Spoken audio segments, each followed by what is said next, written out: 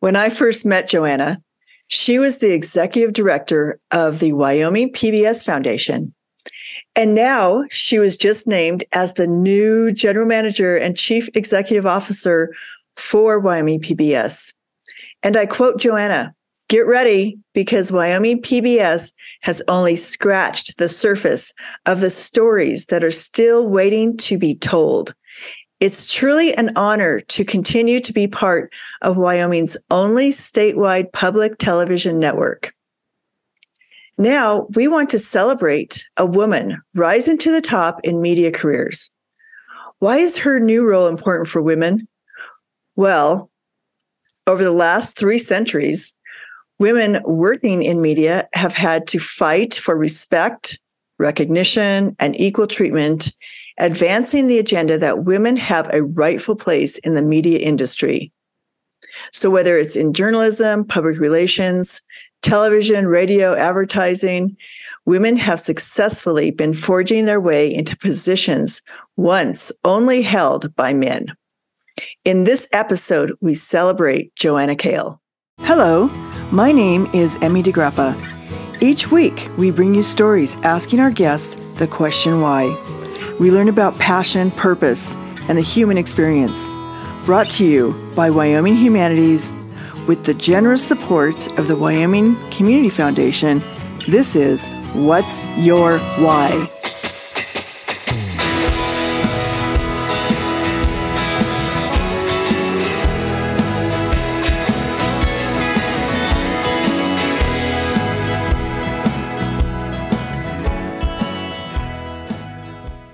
Today, we are talking to Joanna Kail.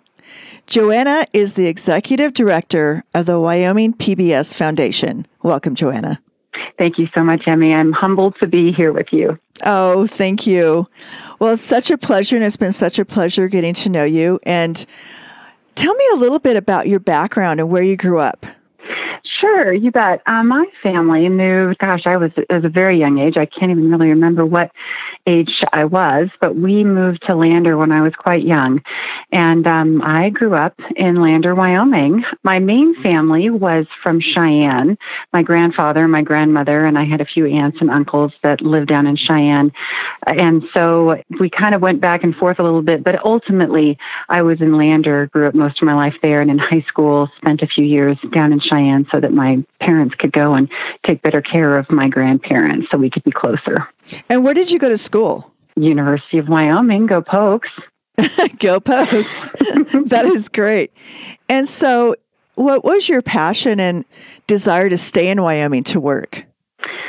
Oh, Wyoming has just such an incredible pride and camaraderie and support for one another. I mean, I've been listening to some of your other fantastic podcasts of some of our brilliant leading ladies in the state. And over again, it's just mentioned that, there's this 1 degree of separation. And that 1 degree of separation is what kind of brings us all together to have this pride that so many of us know one another, and we have a lot of trust in one another, and this real pride to be Wyomingites, and especially to be a female in Wyoming. I think there has been opportunities. We might have a little ways to go, but I feel like it's just always been natural within me to want to stay in the state, contribute as much as I can, and be a proud member in Wyoming.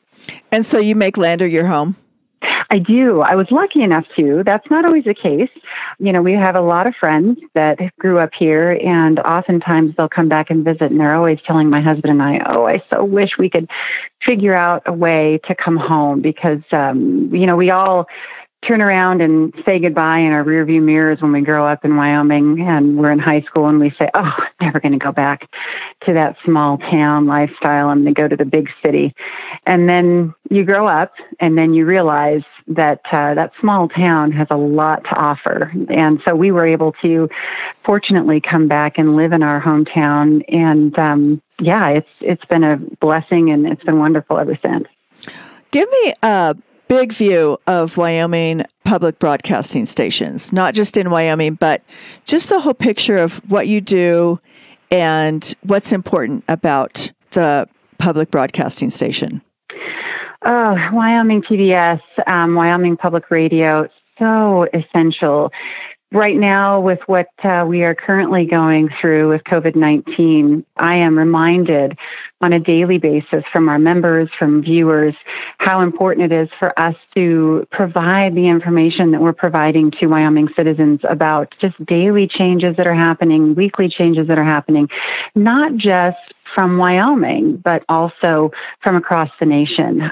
We are providing some of the vital information and public affairs that is helping keep everyone informed. So from that standpoint, Emmy, I think especially given what we're going through right now with COVID-19, it is just essential for us to be here. Another part of why I think public media is so important is we are held to a standard. We are one of the only broadcast networks that's held to a standard. We're held to an educational standard. So when it comes to our programming, we have to make sure that it upholds national FCC guidelines to a higher degree than other broadcast networks are. And so it's because of that that we are vital. We're vital for education for our children. We're vital for education for our adults and preserving the stories of Wyoming. When you go back to a local level, we are one of the only networks that's really preserving our history. It's telling stories about the science that's being conducted in the state of Wyoming. We did a film on glaciers of the Wind Rivers, talking about the recession of the glaciers and what that means long term and what it means right now. We just recently did, as you know, you were a huge part of this, Wyoming Humanities' incredible partner. We did a film on the 150th anniversary of women's suffrage. And if we weren't doing that, we're just not sure who would be. And so public media is so important for all of those reasons. Well, I've always considered National Public Radio, not just but public broadcasting stations and the Wyoming Humanities, the National Endowment for the Arts, National Endowment for the Humanities. They're all kind of sister organizations in that they preserve history and culture. Mm-hmm. Yes. And we do it on a local level, which I think is pretty incredible. Mm-hmm. It's incredible, and it's just so important. I think about I have two young girls, and I think about what they're going to be able to know about their state that they would have never known before without the Wyoming Humanities, without the Wyoming Cultural Trust Fund. These organizations are so important for us to support, so important for us to just, pay attention to what we're doing in the state of Wyoming, both historically and currently. It's a partnership that I hope stays very strong and very alive. How many kids do you have? Two girls. Oh, wow. So 2 girls. So you are really probably paying attention to the fact that Wyoming was the first state to give women the right to vote. How do you share with them what is inspirational about women and women in politics, women in business? Mm-hmm. They were fortunate enough. That's actually one of the reasons why we moved back to Lander, and it was to let them be exposed to my mother-in-law, who was former Judge Elizabeth Kail, Betty Kail, for those who knew her well. And she was the first female county court judge and the first female district court judge in the state of Wyoming. I brought them here. We wanted to bring them back to Lander so that they could be exposed to her leadership, her vigor, and also her humility. We've always tried to help both the girls understand that really there's nothing holding you back from doing anything that you want to do. But one of the things that Grandma used to tell them, which I've always held dear to my heart, was she would always tell them, I never really focused on whether or not I was the first female county and district court judge in Wyoming. I just really focused on being a good judge. And that just really rang true to me. And I'm not dismissing that there are things that Wyoming needs to really, really work on when it comes to wage disparity and those sorts of things. But I really feel like we need, as women, to take a deep dive into whether or not we're really passionate about what we do for a career, whether that be being a mom, whether that be being an executive director in a nonprofit organization, being physicians, being teachers.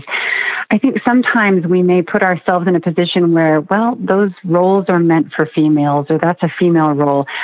I would love to see more women at that age of decision, Emmy, when you're in college and you're really trying to figure out what you want to do for the rest of your life. Make those decisions, take a chance, be courageous, and go into computer science. That is a male-dominated role. That's what my husband does. And we're a little bit involved in what the University of Wyoming, their attempt to really pull in women to that profession. And so really helping our women understand that you can do this. This is not something that is out of your capability. I think what ends up happening is these women they choose not to go into those fields. And because of maybe that decision, we're not producing these female superstars in computer science that we know are out there. They're out there. We just really want to try and encourage them to go into those fields and maybe conquer some of those fears that they have. Well, when they're in their younger years, and I don't know how old are your girls? I've got a 16-year-old and an 18-year-old. Oh boy, good for you. And yes. Oh my goodness. Yeah. Now you have gray hair. So I think, is it because of our educational system that we don't encourage women to enter into those fields? Where do you think the obstacle happens?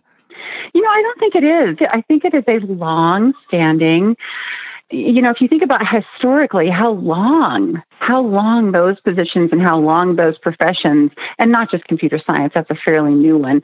It's slowly happening, right?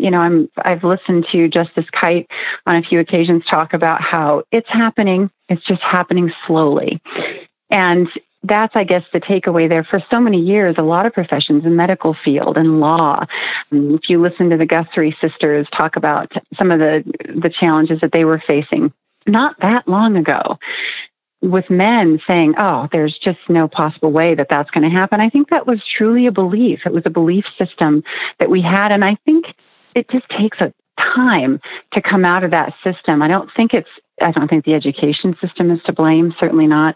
I think it's more of just our society continuing to encourage our girls to be courageous and step out of that box that maybe we've been kind of put in of, okay, here's whatever it may be, whatever kind of label we've put on it. We need to step outside of that and do what we want to do and know that we can do a good job at it. Being a mother, that's probably the most challenging job I've ever had in my life and probably ever will have. But yet it's the one job I want to do the best at. And I feel like that for any woman is an admirable job to want to just dedicate your life to. There's absolutely nothing wrong with that.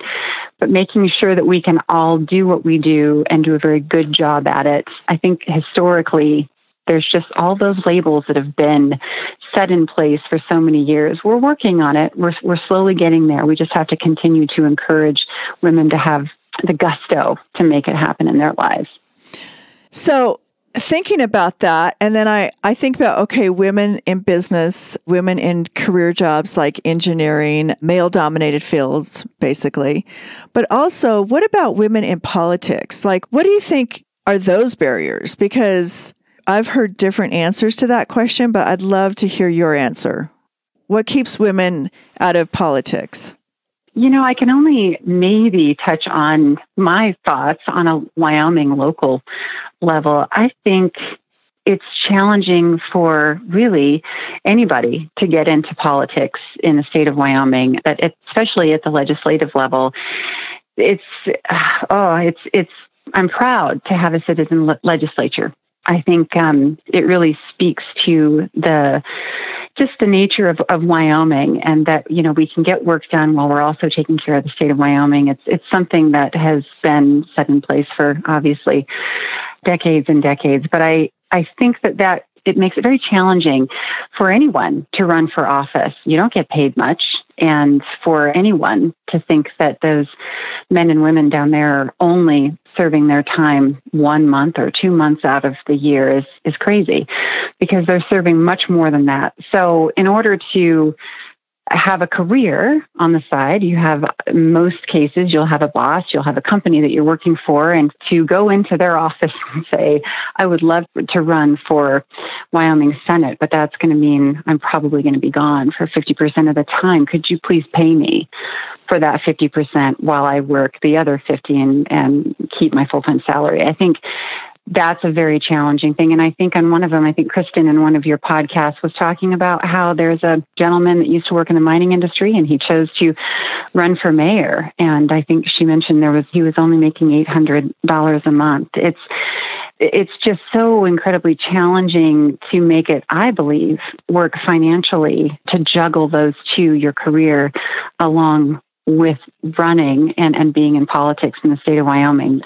So, yeah, that's kind of how I feel about that, Amy. Well, I think also what I've heard women say is that we're this big state and a small population, and you have to travel to Cheyenne to be in the legislature. You have to be there. You can't do it from home. You can't be in your hometown taking care of your kids and be in the legislature at the same time. And so I think the whole child care issue, being away from home, maybe you're a caretaker of your parents, for example. I mean, I just think there's so many other things that make it hard for a woman to just pick up and go for a month during the budget session, for example. Mm-hmm. Oh, absolutely. You are absolutely right. And I think, again, that's why we'll see a lot of retirees in those positions. And that becomes a challenge because, of course, we always talk about how we want more young representation down there, both male and female. Well, what you said exactly is the truth. It's just very difficult. And then adding on to the challenge, the time of the year that we meet. And I don't know if this is true or not, but I believe we meet during the winter because, it was too difficult so many years ago to pull away from our ag professions in the spring and summer to hold our sessions during that time of the year. So, yes, so many challenges so I guess for me, I don't necessarily know if you can put it all on gender necessarily, but I think when you start to look at all of the challenges, it's across the board. But yes, especially I do think for women, especially in caretaker roles, it's all very difficult. I know that those guys, when it comes to what they're compensated for their time, it's very low. So that's also challenging. Right. Hard to raise a family on $800 a month. Right. But what did you get your degree in? Communications and marketing with a minor in political science. Ah, wonderful. So what was kind of your career path? When did you decide and become passionate about working for Wyoming PBS? Well, when I was in college, it was kind of my dream to work for the State Department. I thought, wouldn't that just be fabulous to go and travel all around the world and represent America in all these different countries. And then one of my political science professors at the University of Wyoming, who was just very encouraging to me, he gave me the test that you have to take in order to qualify for even applying for a position in the State Department. And it was massive, and it scared me to death. So I immediately said, okay, I need to take a different path. So I kind of thought I might be interested in law, but that kind of went by the wayside. So I ended up in communications and marketing because I just had this natural, what I thought was a natural ability to communicate with people. And so I chose that path, but I also liked to be creative. And so we kind of made a custom degree. I met with Oliver Walter at the time, fabulous dean from arts and sciences. And we made a kind of interesting degree for me to be able to do public relations, communications, and then also marketing all together in one. And I think they actually have something now at the university that you can do. But then coming out of that, I had a marketing company. I'd done some consulting for several years. And this opportunity came up with Wyoming Public Television, Wyoming PBS, of course, and it was just a natural fit for me. Again, the passion of what Wyoming PBS does for our state and what PBS does for the world just seemed like something I could really stand behind and be passionate about. And I've only been in this position for about 3 years now, and I love it. I love what we do. I love the stories that we tell, and and what we share with the people of Wyoming. It's a pride that it's hard to come by, I think, in positions. I'm very fortunate. To be with Wyoming PBS. Who has inspired your life, and who has inspired your life work? Oh, gosh. So many people. I would say one of the biggest inspirations that affected me, both personally and professionally, is probably my mother-in-law, Elizabeth Kail. She always pushed me and supported me to be the very, very best that I could. And oftentimes when I'm in challenging situations, or when I'm questioning myself, when I'm questioning even what I do professionally, I'll sit back and say, what would Betty do in those situations? And a lot of time that gets me through a lot of challenge that I face, both as a mom and as a professional. Also, my kids, they teach me a lot all the time about acceptance, about changing world around us, and how it's okay, Mom. It's all right. It's all going to be okay. We know that you don't understand any of this, but it's all going to be okay. I think that they're a huge inspiration for me. And then, my husband. There are so many men in my life that have been inspirational to me as well, both in my professions that I've had and personally. But honestly, I think some of the decisions I've made have just been, I have my husband behind me, just pushing me up. I've always kind of felt his hand saying, yep, you can do this. You don't doubt yourself. This is something you are perfectly capable of. And I wouldn't be in the position I am with Wyoming PBS if it weren't for my husband and his support with our kids and support for our family. I owe a lot to him. Oh, that is beautiful. I love hearing that. And I love talking to you. Thank you so much for your time. Thank you. Thank you so much, Emmy. I really enjoyed it.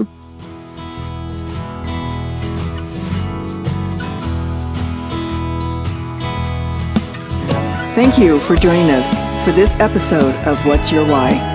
Brought to you by Wyoming Humanities with support from Wyoming Community Foundation and generous supporters like you. To learn more, go to thinkwhy.org, subscribe, and never miss a show.